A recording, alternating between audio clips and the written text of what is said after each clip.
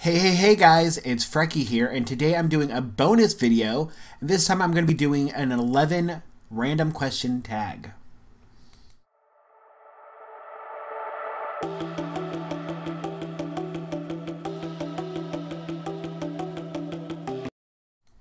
Alright, so the intro wasn't really that descriptive.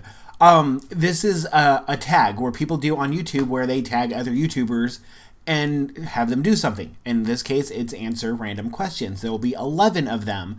I was watching a YouTuber, Let's Get Fit with Sandy, and she was doing this tagged video, and she didn't actually tag me, but I commented, and I was like, hey, that's such a really cool idea. I hadn't really known much about it, and then I, Google. And she commented back saying, I should do it, and, she'll basically consider myself tagged. So that's what I'm doing. So in this, I'm going to start off by saying that I am going to be tagging the TMI Queen Gets Fit, From Dumpy to Diva, Samantha Wright, and No Excuses, MTB, and Weight Loss. So I will put the questions in my description box, and I will put a link to their channels as well in my description box. And so when you guys see this, and I'll, of course, let you guys know, then do yours, and do it. It's kind of fun. It's kind of cool. But anyway, so I'm moving on to the first question, which is, do you collect anything? And if so, what? In case you haven't noticed, because I had to rearrange my room due to some issues on the wall, I do have a lot of stuff that I like to collect. The number one thing that I would say would be Doctor Who things, mainly because if I move my head, like over here, you can see Doctor Who, Doctor Who, Doctor Who, and Harley Quinn. I love her too. And that's a Lucio box. I got a bunch of stuff. I'm a giant kid. This over here is an exclusive Doctor Who figure that he stays in the box. And I mean, this shelf here, full of all kinds of stuff. This shelf down here, all Doctor Who guys. And no, that's Dragon Ball Z. That's mostly Harley Quinn. And I also collect a lot of Overwatch stuff from the video game. I'm a big kid, and obviously Harry Potter, because that dude over there. I'm a giant kid. Like, I mean, I've got Pikachu in one ear, Batman in the other. If you haven't figured this out yet, that's something you should realize. But yeah, so mainly Doctor Who stuff. I have numerous Doctor Who shirts. I have the light that's shining on my face. It's from one of my Doctor Who lamps. One of them. I have several. And yeah, so Doctor Who stuff. And so yeah, that's that one. Number two is, what is the one thing most people wouldn't know about you? Now this one I actually tried to think before recording this video. I'm pretty much an open book. I don't know what there is about me that most people wouldn't know. I'm pretty open, and I'm not that, deep. I mean, I'm deep, but you know what I mean. Like, I don't have a lot of, secrets or anything like that. I put it all out there, especially for the people in my life. There might be something that I just can't quite think of on YouTube that y'all might not know, but, I mean, the basics are all there. I'm a nerd. I like to game. I have depression, anxiety. I'm overweight, trying to lose weight. I'm gay. I don't really know what else there is to mention that you guys might not already know. So that one I really can't answer, so I feel bad, but it is what it is. All right, number three, what is the one thing you wished you would have listened to from your parents or friends? Now that one, there's so many things, and it's hard to say because I am a firm believer that everything in life happens for a reason. I like to live with no regrets, learn from things that have happened in my life. So it's hard to say one thing that I wish I listened to. The only thing that I really could say is I wish I listened to my parents more about saving money when I was younger. I remember, I don't know why, I can picture myself in the living room getting ready to walk out the door, and my dad randomly having a conversation with me about it. It was because my parents were poor. I'm poor. They were poor.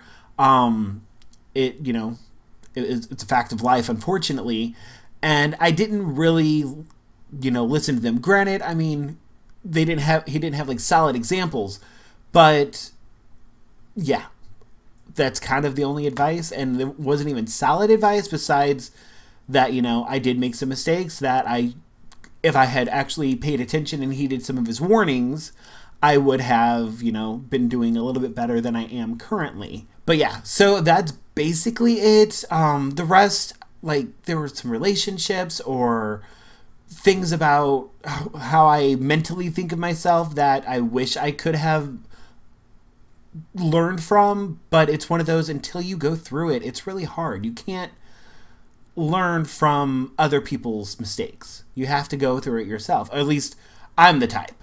I'm kind of bullheaded. So maybe that could be my answer to number 2. Most people don't know how bullheaded I am. Although my friends know. It's kind of obvious. But on here, maybe not. I don't know. Anyway, so I'm going to move on to number 4, which is, do you think any kind of afterlife exists? Now this one, I honestly don't know how to answer. I don't want a lot of hate or anything, and like typically I try to keep, religion and things like that. I don't put it out here. But I mean, I was raised in Lutheran schools, and I found that that wasn't for me. I've done a lot of exploring in my life as far as what I believe, and I really don't have a faith. I don't have, I'm not Christian. I don't have a path that I specifically follow. And so as far as afterlife, I don't know. I like to think that there is a heaven. I'd be really cool if, reincarnation was a thing, because like, I feel like I'm an old soul. I've been told that by numerous people. So I don't know. And I don't hate on any religion or any belief that has a specific, guideline for the afterlife, because I feel like all of that is designed for making you a better person and having you treat other people better. So if, because you believe in heaven, it makes you a better person while you're alive, I'm all for it. I just, unfortunately, I've tried. I mean, I was raised in the schools, but unfortunately it's not something that I personally believe. I just believe in making the most of life as you can while you're here, making the best positive influence you can while you're here. And then I don't know what happens after. I mean, you could just go to sleep and never wake up. Your soul could move on to another plane of existence. You could, be reincarnated. I don't have any strong beliefs one way or another. So yeah. So please don't hate me for not, being really, really religious or anything like that. It's my personal belief. I'm not hating on any other belief. I believe everybody has their own path that they have to follow to be a better person. And so, yeah. So, number 5. If you were granted the choice of superpowers, which would you choose? The power to stop time or the ability to heal? And now the stop time, she did explain that it's like, I forget the show. I think she was a robot or she was an alien, I'm not sure, but where she'd touch her fingers and freeze time so that you could make a change. Or the ability to heal. And honestly, for me, the ability to heal, that's what I want, that would be awesome. I feel like I always overanalyze when it comes to super abilities, but there's a lot of, weight to it, like how, can you heal just anything, how fast, how, whatever it is. And especially because, like, I feel like, again, I feel like everything happens for a reason, and sometimes, unfortunately, it is some of those hardships and health issues that can make us grow as people. Like I mentioned before about, with my mom passing, how it was a kickstart to me mentally to get my life, more in track. And I don't know if I would have without that happening. And while, she was my best friend and I miss her dearly, that was a lesson that I could not have made or had or experienced if it didn't happen. So with that being said, I still choose heal. I still would love to help heal the world, because there's also other aspects besides health, like emotional healing and mental healing, all of that type of stuff. I feel like ultimately, despite the lessons you can learn from it, it would be awesome to be able to heal people. So moving on to number 5. If you're granted your... Oh, oops, wrong question. So moving on to number 6. Which would you choose? To be a billionaire but never know love, or $50,000 a year? That one's easy. $50,000 a year. 1, that is like double what I make anyway, so bring it. 2, there's more than just romantic love out there, and I love my animals. I love Doctor Who. I love my friends, and I would not want to live in a world where I couldn't experience that. So that's not even on the table. I mean, this thing could have said, $30,000 a year, and I still would have chosen that over being a billionaire with no love. I mean, it could be broke the rest of your life, which it probably will be, but I would still choose that over not experiencing love. There's so much on this planet to love and appreciate that, money's not worth. But yeah, so anyway, number 7. If you could go back in time, what one thing would you have changed in your life? Again, like I said earlier, I feel like everything happened for a reason. Everything is a growing experience. Everything we can learn from. I would say maybe the fact that I gained all my weight back after losing it, mainly because I would not be having to go through this right now. But again, with that, I wouldn't have this channel right now. I wouldn't be, processing things a lot differently than I am now. Because the first time I lost weight, luckily, it was in a phase where things were going pretty smoothly for me, so I did not have to process some of the things that I had to process once my food addiction and distraction was out of the way. Like, I've talked about that before, how, I think the video was called, like, The Darker Side of Weight Loss or something like that, or Unexpected whatever. But, so I don't even know if I really would change that, but I think I would. But, I don't know. All right, so what one moment, number 8, what one moment in time that changed humanity would you change? Again, I mean, the same thing, I'm repeating myself. I feel like things happen, especially I've watched a lot of Doctor Who, so when you change major events, the backlash from that, you don't know what the world would have been like without that happening. My gut instinct is just like what Sandy said is, Hitler and that whole situation, because of him, be gone. I would hope that it would have ended up being a better world, but honestly, you don't know. But I'd be curious to find out. So I'm going to say that. All right, so number 9. If you could choose something in the creative field, what would you choose? 1, I do hair, so I feel like that is in the creative field, so kudos for that. But if it was something else, I would say writing, being an author. I used to do a lot of it when I was younger, and I don't anymore. I've tried, and I just cannot, my brain just doesn't process it. Sorry, my dog. So I would say that. I would love to be like an urban fantasy writer. Author. It would be amazing. So yeah. So number 10. Whoops, mouse froze.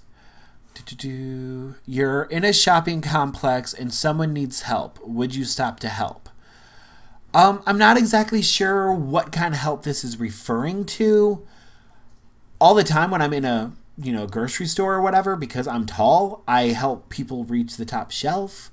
Or if I see somebody in, a little cart, I, help them reach things. Or, like today at the grocery store, a lady was trying to get in her car and stuff, and she was in one of those carts. So I helped that. But if this is something like more serious, like somebody being robbed or mugged or, worse,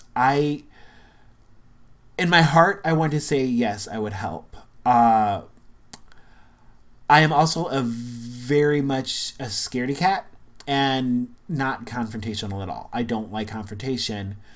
So that help might be a matter of, calling the police or just making a lot of noise so that they know somebody is nearby and maybe they should stop.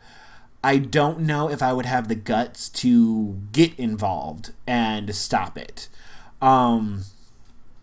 Yeah, I judge myself for that, and I know I would love to think that I would be the person that would swoop in and, you know, yell at somebody to stop. But I also didn't grow up in the best of neighborhoods, and I kind of learned to mind my own business. So yeah, I mean, I have my phone. I can take pictures, record, call police. Like I said, make noise. Or maybe, at the very least, go, if it's in a shopping complex and there's a store, go get somebody else to help. I'm knocking over my microphone. But I don't know if I would have the guts to actually swoop in alone and help. So yeah. All right, number 11, the last one. If you don't do daily vlogs, would you do Vlogust or Vlogtober? I honestly am thinking about it. I'm thinking about kind of trying it out with like a Vlogtember. For those of you that don't know, like Vlogust and Vlogtober, it started actually with Vlogtober, but it became a hashtag on YouTube where all sorts of vloggers and even people that don't vlog post videos every day, and you know, for the entire month. And it's something that I'm curious about doing, because lately I've been posting up like random extra videos, and I don't know if my daily life would be interesting enough to do anything. But like as Sandy said, you know, she posts every single day, and it helps keep her on track with her weight loss and her activity. Me posting my weigh-ins and videos on Tuesdays, I feel like help me do the same thing, but I'm wondering if it would help me, you know, a little bit more if I were to do something like that. And obviously if I did something like that, it wouldn't be this setup with my laptop. It would be with my phone and, you know, clips. So I am thinking about doing like a trial run of it, like a Vlogtember next month, just to see how it goes, and then officially participate in like Vlogtober. So yeah, I'm curious about it, but we'll see. All right, so that is all of the questions. So again, I'm going to say that I am tagging the TMI Queen Gets Fit, From Dumpy to Diva, Samantha Wright, No Excuses MTB, and Weight Loss. And those are pretty much the only people I interact with like really regularly that weren't already tagged. I really would have liked to tag Barrett Pastor because she's my friend's mom, but Sandy already tagged her, so can't do that. But yeah, so, and for those of you that